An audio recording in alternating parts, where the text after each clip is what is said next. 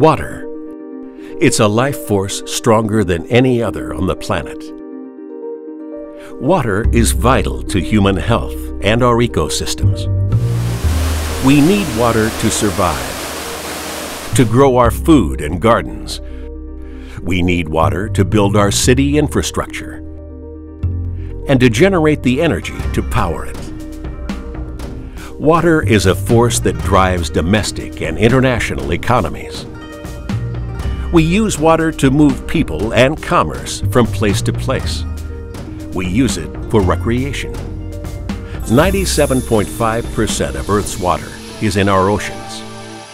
Only a meager 2.5% of Earth's water is fresh water, and less than a third of that is available for human use. How do we ensure that we have enough? How do we plan for floods and drought? The natural hydrologic system supports our lives, livelihoods, and the natural environment, but also creates risk for human civilization in the form of extreme flood and drought events. That system is rapidly changing and increasingly is under stress. In the United States and globally, we face a triple threat. Population growth and economic development are stressing water supplies and increasing vulnerability. A changing climate is impacting water availability and quality, increasing uncertainty. And an aging water infrastructure is forcing critical, expensive decisions. Sometimes we have too much. Sometimes we don't have enough. These extreme water risk events often come with dire consequences. Water resources in the United States are complex, with 24 federal government agencies and countless state, regional, and local entities measuring, managing, or planning for water. But the necessary expertise and capabilities to address growing water challenges do not reside within one agency or organization, nor can one agency tackle these problems alone. Our society needs more integrated and comprehensive water information. The need for collaboration among water management agencies has never been greater.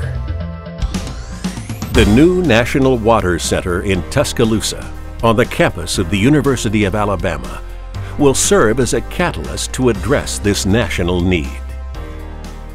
This state-of-the-art facility is designed to support collaborative water science, prediction, and decision-making. The center is a sustainable green building with LEED Gold certification.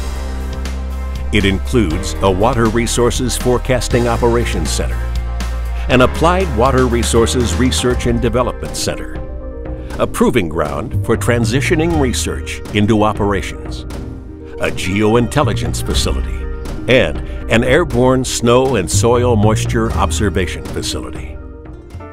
The nation's water agencies will work together at the National Water Center to create a new multidisciplinary approach to generating the environmental intelligence necessary to manage our increasingly limited water resources more effectively. For the first time, a national water program encompassing everything from research to forecasting will have a unified presence.